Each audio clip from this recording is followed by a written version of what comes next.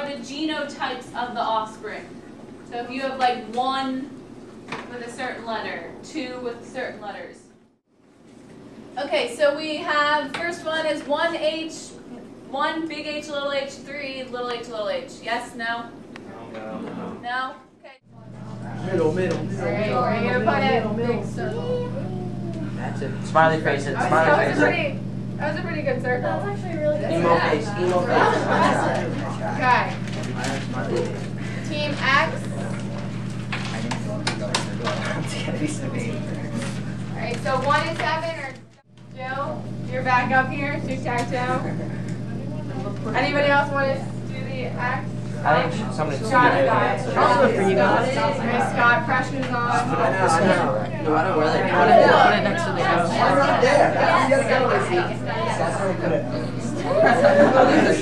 Right. So here's Joey over here at -1.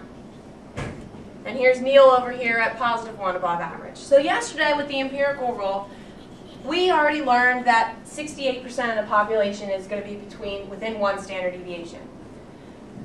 But let's look at what our Z-chart says. So I'm going to come over here, I'm going to look up Neil first. So now we add our 30 to both sides. That leaves us what on the left-hand side? 5. Okay, good. This is a picture of a eukaryotic cell. All living things.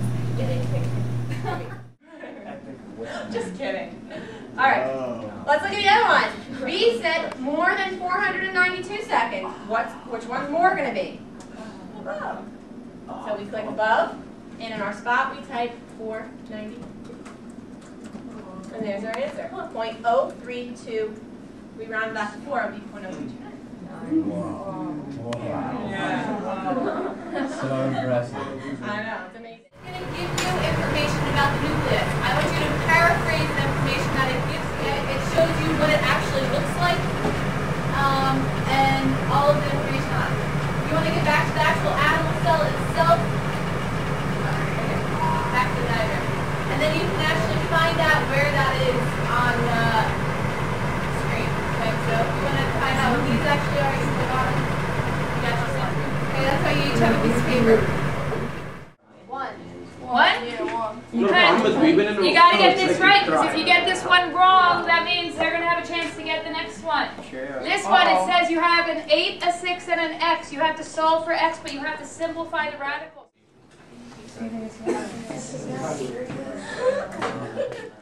Okay, so almost all of you knew that that was not true. It should have been 5. I would think we had some guesses. -6 is the correct answer. So good job. Now, real quickly, pay attention so you get this on your paper. Look at that. That's a good job then. I got it. Got it. She told her. She told me.